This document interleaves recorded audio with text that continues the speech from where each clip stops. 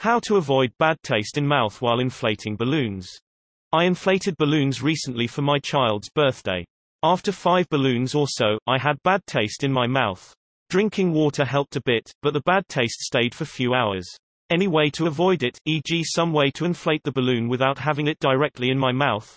Any short section of tube, a drinking straw, section of pipe, ballpoint pen with the ink cartridge removed etc. can be used to inflate a balloon without coming into contact with the rubber.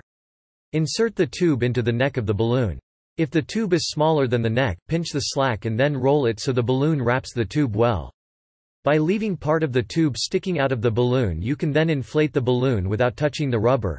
Before now I've had good success using one of those nozzles that comes with a cartridge of silicone sealant. It can be trimmed so it has a big hole in one end but still has a tapered section that makes it easier to feed into the balloon neck. If you fill balloons and other things often, it would be worth investing in a double-action inflator pump. Enter image description here. The rate these things inflate balloons is unbelievable, maybe 3 to 5 cycles.